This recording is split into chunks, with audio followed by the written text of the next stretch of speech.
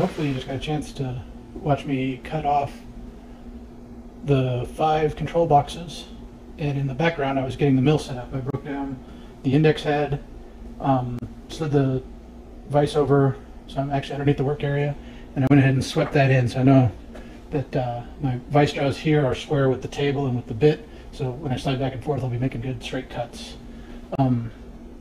So now that we have these guys cut up, I'm going to go ahead and start shaping them, getting them cut down to the correct sizes so that we can make the control boxes out of them. So to square these off, I got a bit that's big enough. This will actually get, I went ahead and pulled off the old control box that just held on with 632 screws, so it's actually fairly easy. And this is the one I broke a tap off in there. I was trying to dig it out and really just kind of made a mess out of this.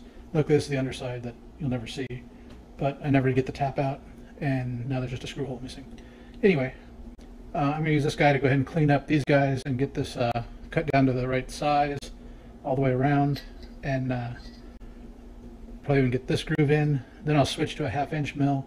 I'll cut this out, and then I've got a little slotting cutter, and it's actually for doing little tiny woodruff keys, but it actually worked perfectly for cutting this little slot in here so that you can slide the brass portion in.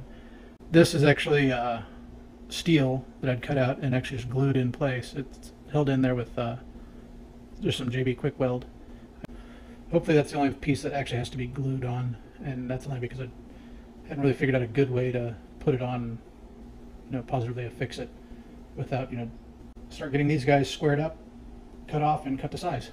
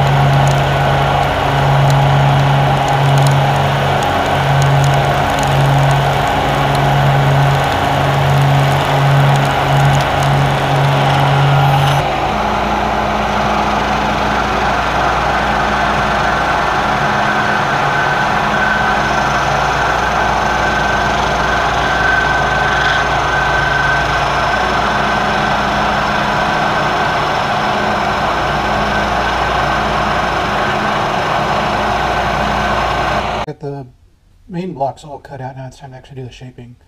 I'll be starting off by taking down the sides so that I can get this piece here in. Then I'll go ahead and cut down the center this way. I'll then cut these little grooves here, and then I'll go ahead and finish off milling this out. I'll probably actually mill it out a little bit bigger, a little bit more square.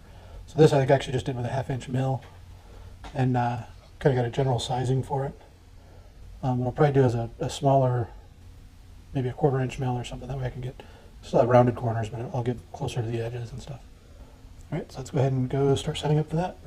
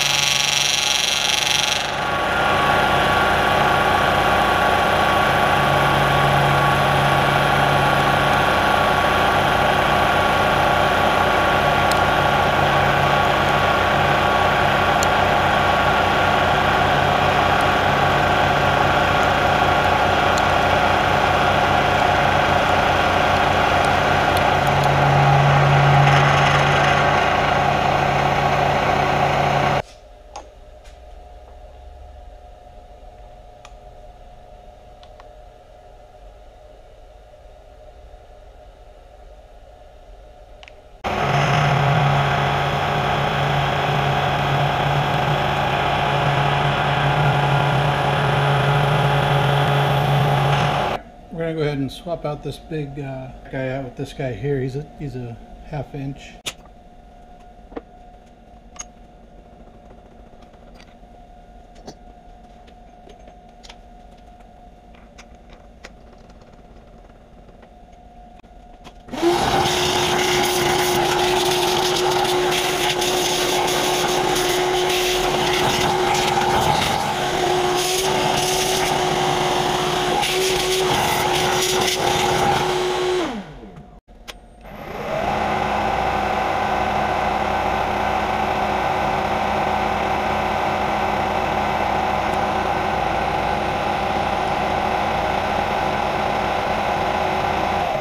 $527.6 few tenths.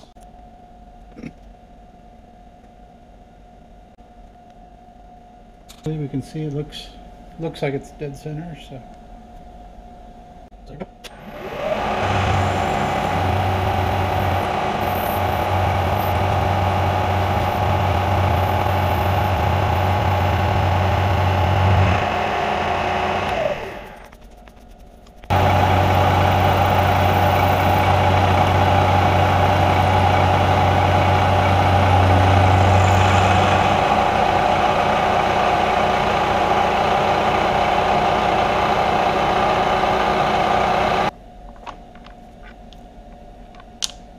Those two.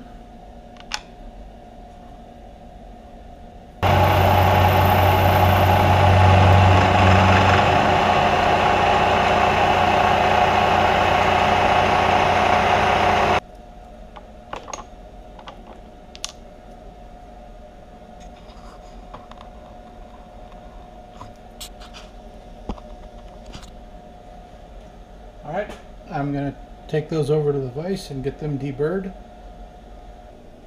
which will cut out the little slot for the little circuit board section to go into.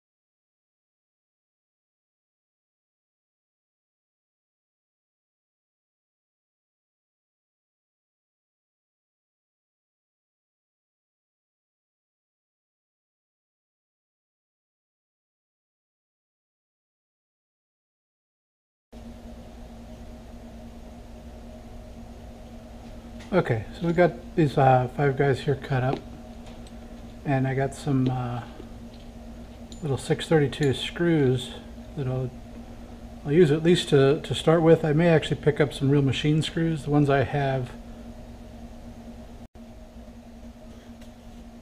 are these here, which are really just, they're wall plate screws.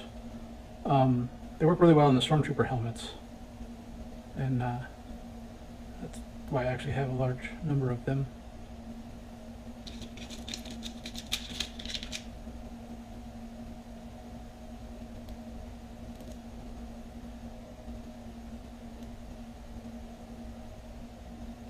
So I may actually go and pick up some either stainless or just some plain steel machine screws that would have just a little bit different look. I mean, it would still be nice. These ones aren't bad.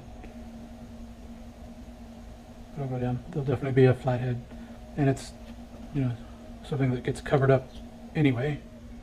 So really, who cares that much? But it'd still be nice. You can open that up, look in there. Looks like machine parts rather than, why is that white? So we'll see how it goes.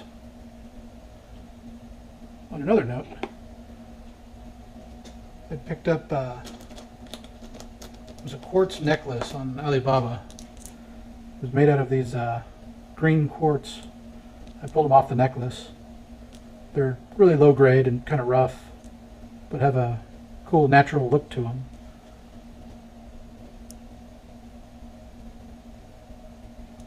I ended up with quite a handful of them. I was trying to think of something to do with them, and I was thinking maybe something like this, so that when you pull this out, it's in there like that. It'd be cool to have it lit, but I don't know if I want to do that or not. I may actually just come up with a way to lightly mount this in there like that, and then if somebody wants to, then they would be able to light it. This would just screw in like that and come out, be the crystal. Possibility. Let me know what you think. It'll be our little secret for the people that actually watch the videos. I think I have 4 total viewers. Excellent. Thanks. Like, share these videos. Share them with anybody that you think might like to see them. You know, I'm doing these mostly for myself, and so I can go back and look at it. I'm also doing it so that you guys can actually see the process and, you know, what I've actually done to go through and build these lightsabers. Something that, you know, if you purchase one, then you can actually go back and look at the video. You can save that video and you can show other people and use it as a, hey, I know exactly this cut right here was at this minute of this video. I could, whatever. But seriously though, like, share, trying to get some viewer content up. You know, I'm gonna try to continuously post videos as much as I can. Probably not as proliferant as I have been. I'm actually gonna start to slow down, take a little more time, try to produce a little bit more watchable videos, and I'll probably even go back and recut a lot of the older ones. I know making this one part here, I think, was my longest video, and it's the smallest part, so try to get that kind of stuff fixed up. All right, but for now, that's the end of the boxes. The next step is going to be machining a flat on here that'll line up with one of these. I think it actually should line up with the center line of this area here, so that this will screw on here. But I'll machine out a flat that's just wide enough for this guy to stick into here.